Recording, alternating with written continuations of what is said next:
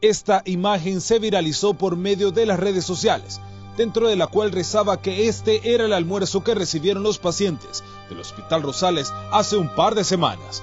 Nosotros fuimos hasta el centro de salud para constatar esta realidad.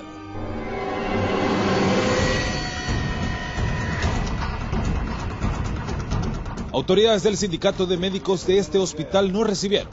Ellos hablaron abiertamente de esta situación e hicieron verídica la información. Esta es la nueva realidad que enfrentan los pacientes debido al recorte presupuestario para este 2017. Con alimentación para los pacientes. Estábamos en el año 2016 con $700,000 con que se trabajaba, ¿verdad? Apenas se trabajaba, o con el déficit con que ya se trabajaba, y para el año 2017 vamos a tener 450,000 que esperamos darles a los pacientes de alimentación con esas miles de dólares menos. Imagínese usted que han quitado $250,000 a la alimentación de las personas, y en global al hospital le han quitado aproximadamente $5 millones. ¿Cómo va a funcionar este hospital y en general este país? Si las crisis se presentan ahí por septiembre, nosotros no somos agoreros del mal, pero este país va a colapsar ahí por mayo. Según médicos sindicalistas, es urgente que las autoridades de salud deben de priorizar la atención hacia los pacientes antes de realizar otro tipo de acciones. 1000 veces hemos dicho nosotros que hay que revisar esos modelos de atención como los ECO, lo hemos dicho.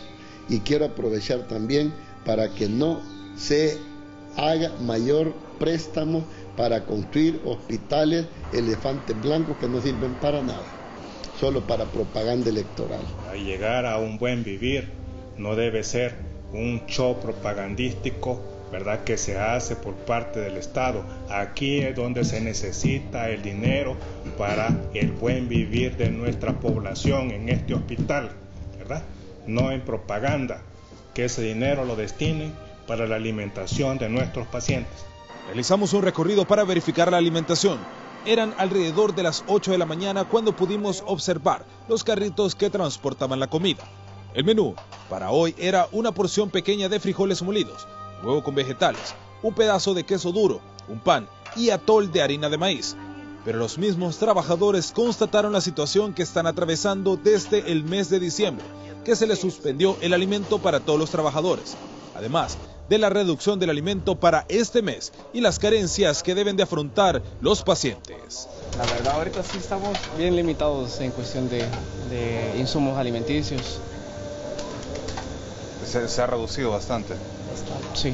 En cuestión de la comida es lo que nos está molestando un poco más, porque a veces, como ha sucedido estas veces anteriores, se les ha estado dando, digamos, casamiento y queso y pan, digamos, en un almuerzo, cuando normalmente que se daba arroz, pollo, ensalada, frutas, su sopa, y ahora se está reduciendo a, digamos, solo el casamiento queso o casamiento huevo, su sopa, su tortilla.